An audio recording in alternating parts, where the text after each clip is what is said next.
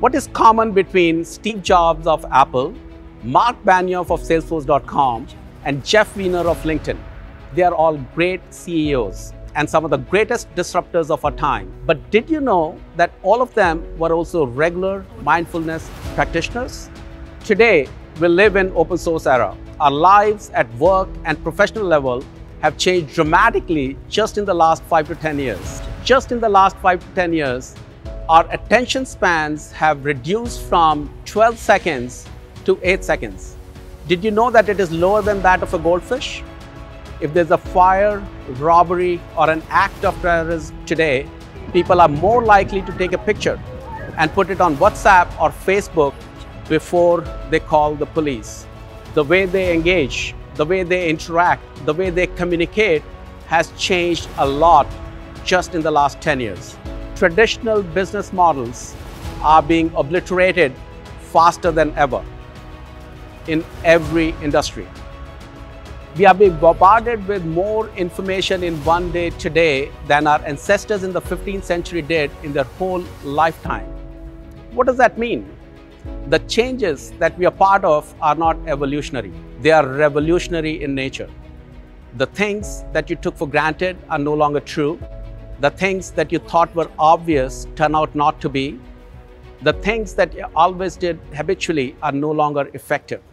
Now, in such a scenario, how do you take charge as a leader in your personal and professional life?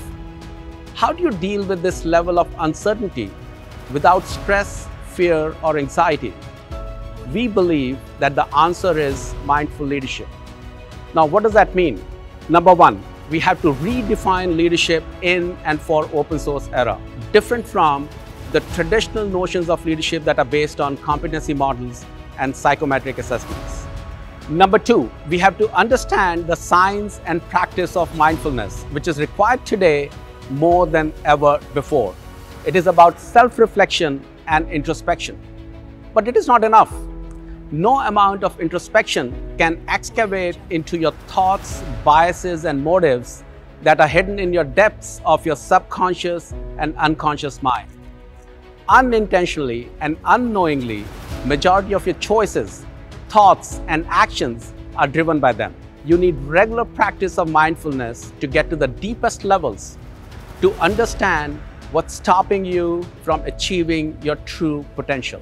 We will focus primarily on 3 key pillars of mindful leadership. Power of intention, which is about transforming from living in tension to leading with intention.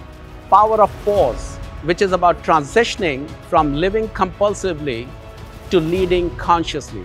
Power of deep self-awareness, which is about becoming the best version of yourself as opposed to a better version of somebody else. Mindfulness is not just a skill that you learn. It is an intimate journey of self-discovery to gain clarity about who you are and then aligning this with what you're pursuing in life.